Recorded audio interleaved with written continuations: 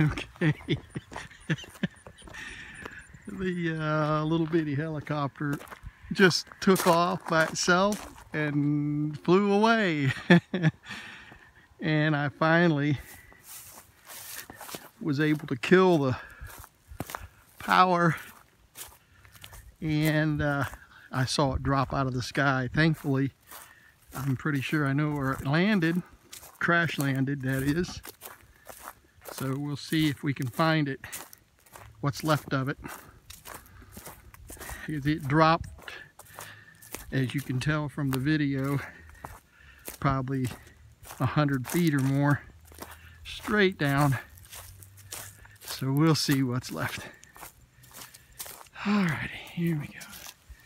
Well, one piece of landing gear. Where'd it go? Missing one of my 3D printed landing gear. Might have fallen from the sky.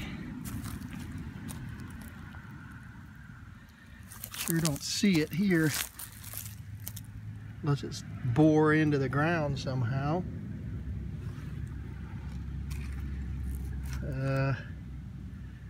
Still got lights blinking. That's a good sign. Where'd it go?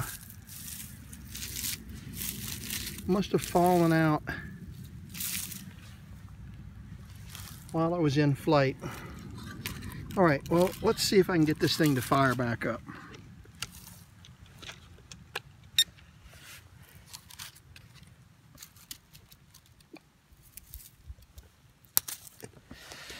Alrighty, let's see here.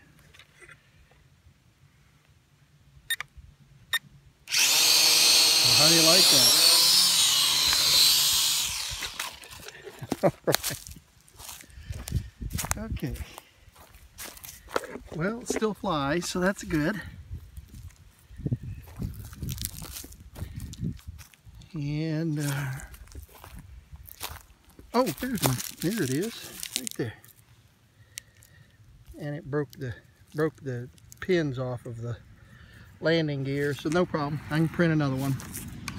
But there it is, a little bitty Simna X5SW flying on its own and trying to take off and fly right now. Let me cut the remote control off. Okay. So yeah.